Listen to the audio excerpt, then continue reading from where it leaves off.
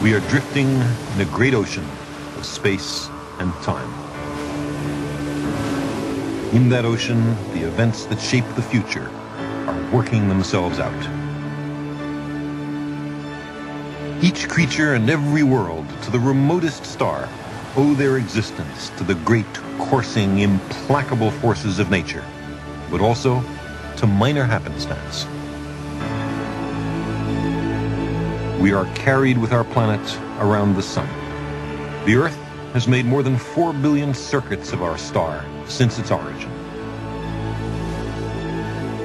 The sun itself travels about the core of the Milky Way galaxy. Our galaxy is moving among the other galaxies. We have always been space travelers. These fine sand grains are all more or less uniform in size. They've been produced from bigger rocks through ages of jostling and rubbing, abrasion and erosion, driven in part by the distant moon and sun. So the roots of the present lie buried in the past. We are also travelers in time.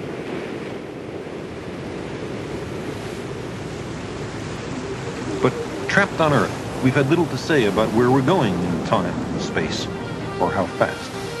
But now, we're thinking about true journeys in time and real voyages to the distant stars.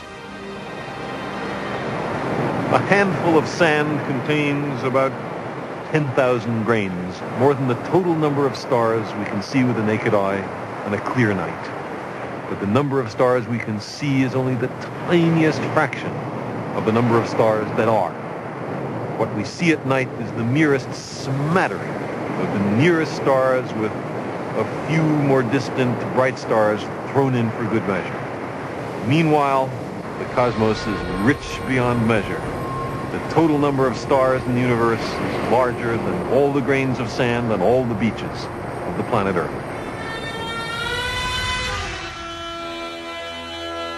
Long ago, before we had figured out that the stars are distant suns, they seemed to us to make pictures in the sky. Just follow the dots. The constellation called the Big Dipper today in North America has had many other incarnations. Every culture, ancient and modern, has placed its totems and concerns among the stars, from a Chinese bureaucrat to a German wagon.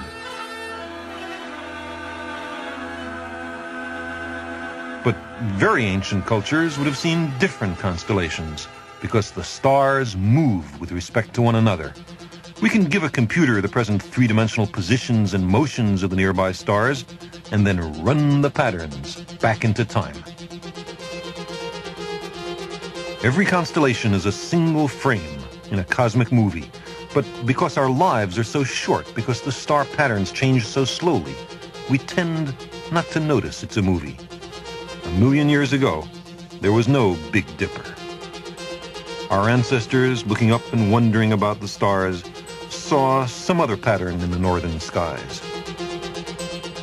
We can also run a constellation, Leo the Lion, say, forward in time and see what the patterns in the stars will be in the future. 1 million years from now, Leo might be renamed the constellation of the radio telescope, although I suspect that radio telescopes then will be as obsolete as stone spears are now. Or here's the constellation of Cetus, the whale.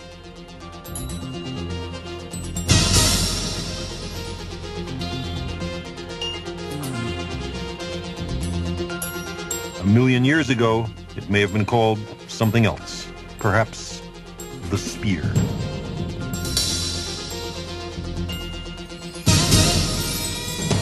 Now let's run fast forward through 1 billion nights.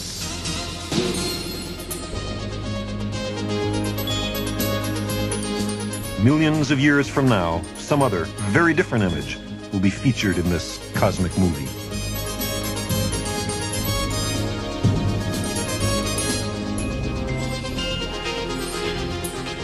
In Orion, the hunter, things are changing not only because the stars are moving, but also because the stars are evolving. Many of Orion's stars are hot, young, and short-lived. They're born, live, and die within a span of only a few million years. If we run Orion forward in time, we see the births and explosive deaths of dozens of stars flashing on and winking off like fireflies in the night. If we wait long enough, we see the constellations change. But if we go far enough, we also see the star patterns alter. The two-dimensional constellations are only the appearance of stars strewn through three dimensions. Some are dim and near, others are bright but farther away. Could a space traveler actually see the patterns of the constellations change? For that, you must travel roughly as far as the constellation is from us. Here, we're traveling hundreds of light years, circling all the way around the stars of the Big Dipper. The inhabitants of planets around other stars will see very different constellations than we do, because their vantage points are different.